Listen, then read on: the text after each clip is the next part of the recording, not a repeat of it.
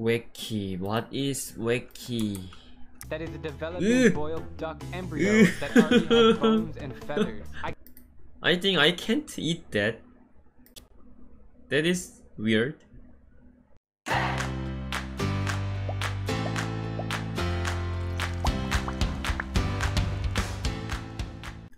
Try to react 5 wacky things about Filipino culture. Wacky?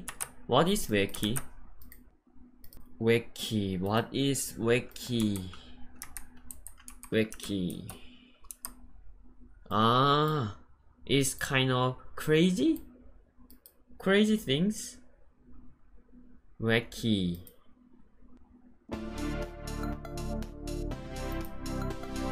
The Philippines is an amazing country, Amazing and I've spent country. nearly a year of my life here. As an American, the culture shock in the Philippines is less extreme than most places in Asia, like Japan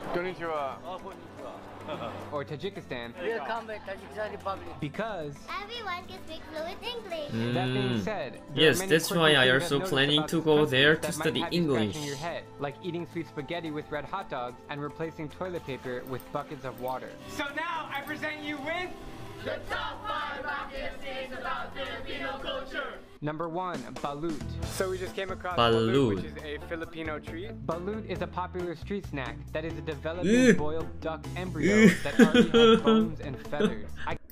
I think I can't eat that. That is weird. I can just about eat anything in the world, and I pretty much have. This is called a century egg. It's a really old, preserved egg. But balut is one of the hardest things to swallow. Number 2, social media That is obsessed. real You bird? might be thinking, Drew, isn't everyone obsessed with social media these days? well, yes, but no other nation is even close to using social media as much as Filipinos do, particularly Facebook.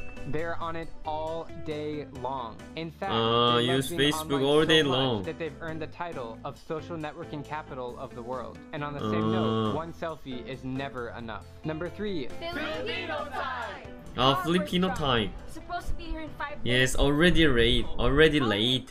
Right? Already late. What? hey, where are you? I'm already on my way.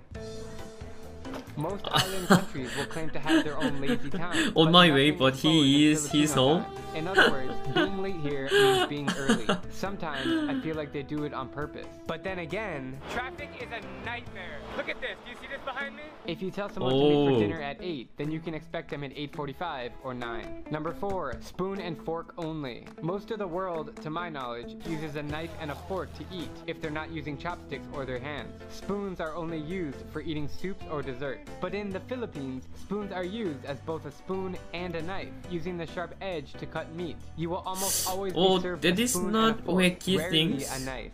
Number 5, nosy people. If you know me or seen any of my videos about the Philippines, then you know how much I love the people here. As I've said many times, Filipinos are the friendliest people in the world. But yes, I sometimes think they are also. too friendly. As a foreigner, they will ask me so many questions simply because they are curious to know. And they aren't shy to be overly direct. Drew, you don't look well. Drew, I think you gained weight. Please do not mistake this video as a negative one. It was made out of pure good intentions. I love this country more than any other, and I just wanted to share some of my perspectives with you. Number 1, where? Filipino culture. Filipino treat. Balut is a popular street snack Balut? Balut? Balut is a popular street snack. that is a developing